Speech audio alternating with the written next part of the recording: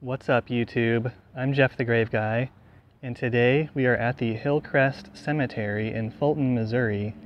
And today we're going to visit the grave of the potato soup killer, Emma Hepperman.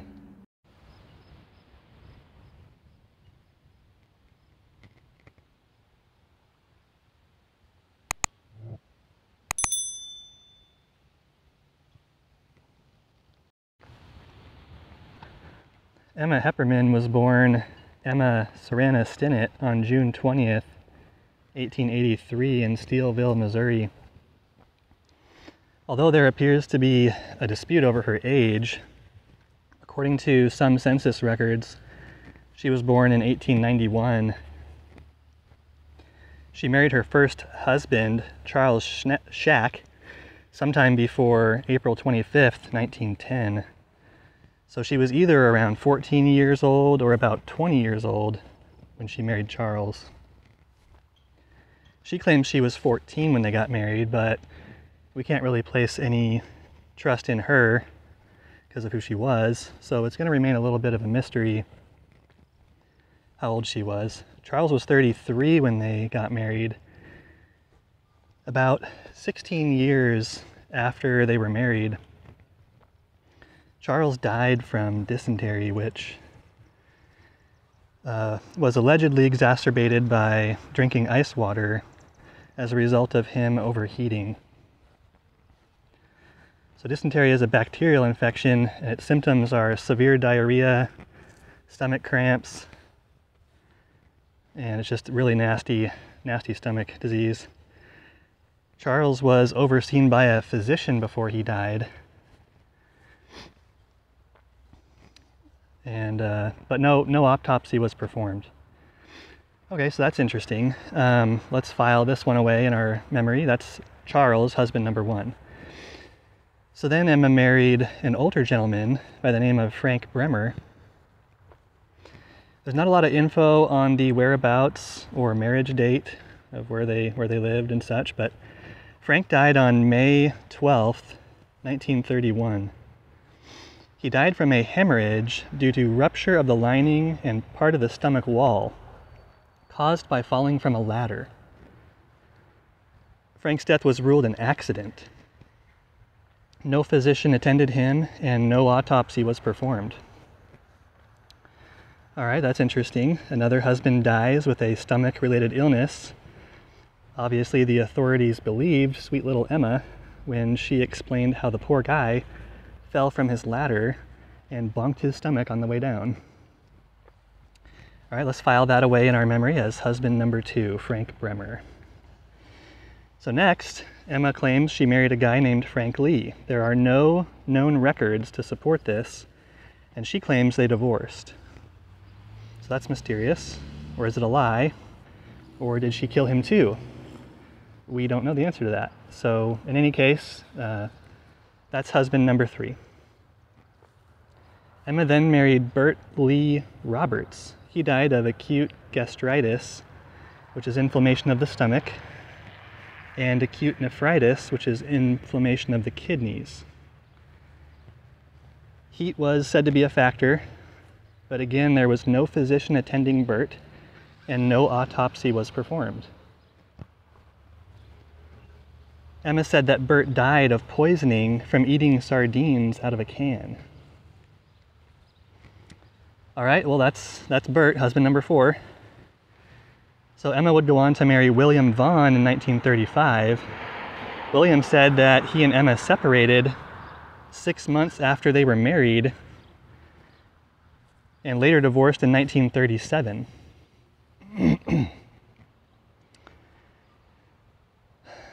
Here we are at Emma's grave. So unfortunately, her grave is not marked.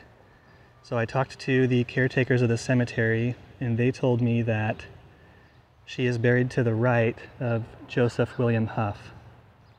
So here's Joseph's grave off to our left here, and just to the right of that is this empty plot. This would be Emma's grave. And according to her death certificate, it says she is buried here. So there's another plot next to her.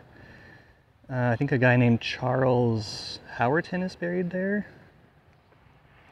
But she's somewhere right here. But back to William Vaughn.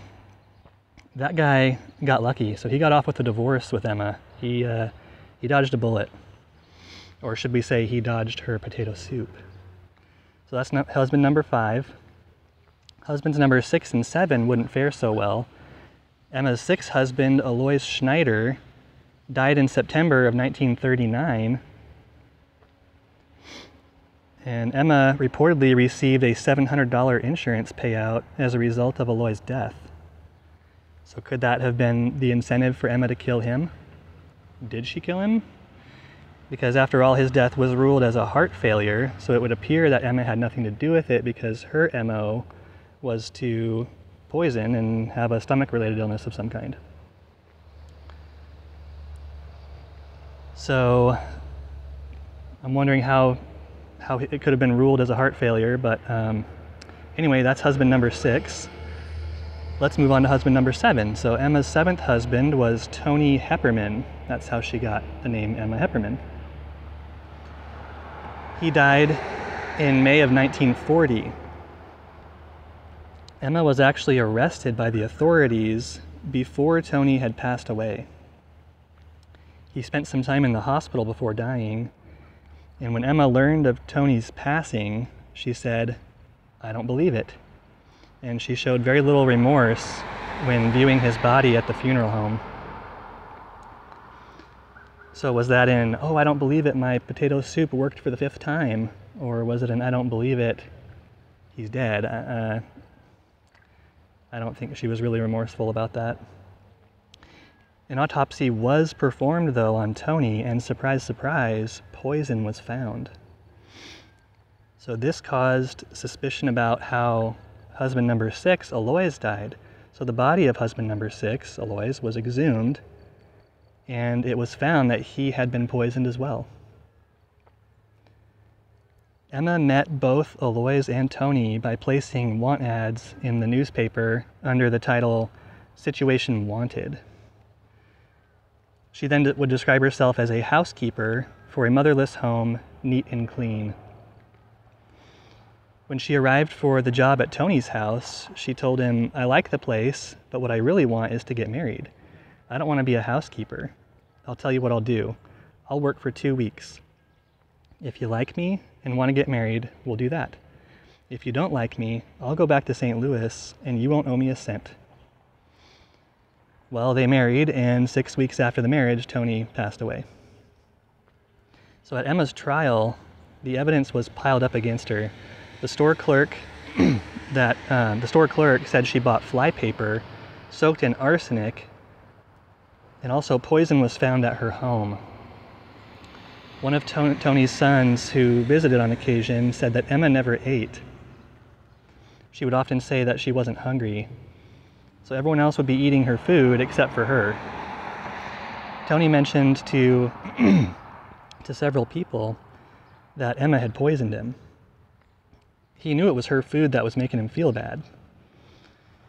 Mrs. Simpson, who was one of the witnesses, said that Emma told her, quote, "Hep has $1,000 and I'm going to get it," closed quote. So she clearly had some motive here, and the motive appeared to be money.